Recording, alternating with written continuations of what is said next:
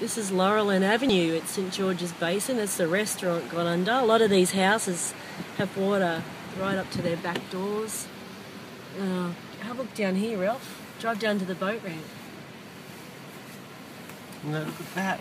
I know, it's incredible. Go down to the boat ramp. I'm filming. No, you're not. I am filming. No, you're not. I am. Go down to the boat ramp. We've never seen it like this before. Go. Yeah, I know, the barbecue is... Yes, enjoy a nice surf barbecue today. Oh no! This is the boat ramp, which is normally over there. Yeah, it's incredible. And look at the waves coming in.